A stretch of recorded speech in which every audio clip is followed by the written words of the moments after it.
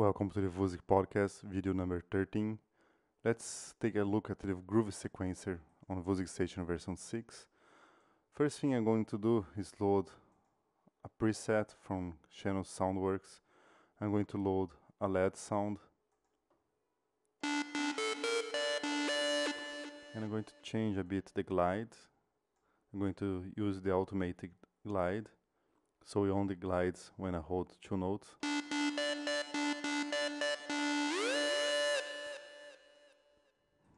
Pretty simple glide. So I'm going to go to the Groovesequencer and I'm going to click on the first lane to select my mode. I'm going to select note mode and I'm going to select the MIDI channel 1. So I have note mode, MIDI channel 1. I'm going to activate all steps and I'm going to use remote edit so I can enter the notes with my MIDI keyboard instead. And I can right click on remote edit to select auto step,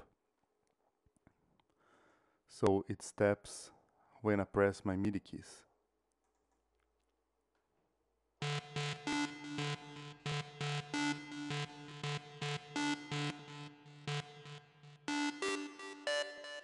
So I can click play.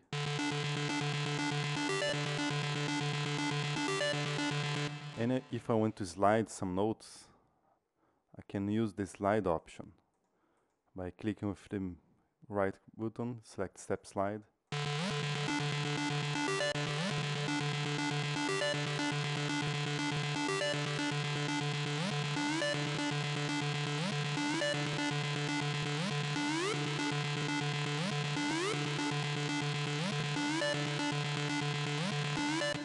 I can also copy this pattern, but let me add a few things first. So I have my glide here on these steps, and I want to add a kick drum, but I'm going to use another instance of Wusikstation. So I'm going to use MIDI channel 1, but instead I'm going to use Midi-Out. So it's not going to send this MIDI information to this instance. It's going to send to the next instance I'm loading here at the left area. So my first instance holds the Groovesequencer and the LED sound. And here on my second instance, I'm going to add a kick sound. So I'm going to use just a pure sound waveform, and I'm going to alter it a bit with some envelopes to the pitch frequency. And here on my first one, I'm going to add this.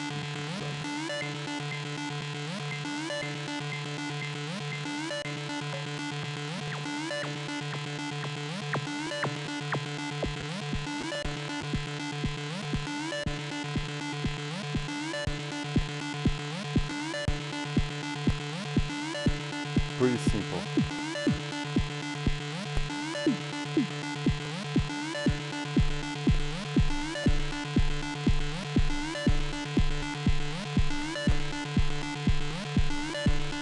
And I'm going to add yet another channel, but just check here channel 1 first.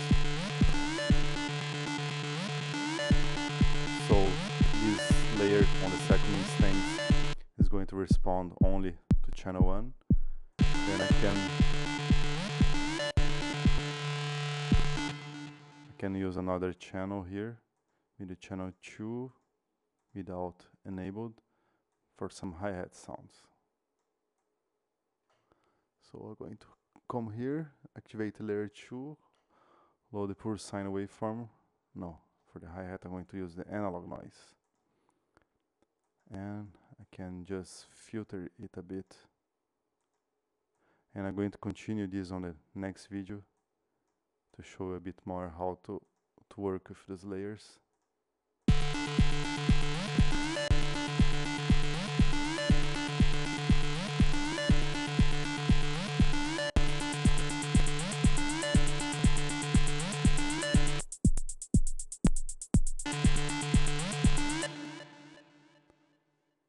So let's continue on the next video.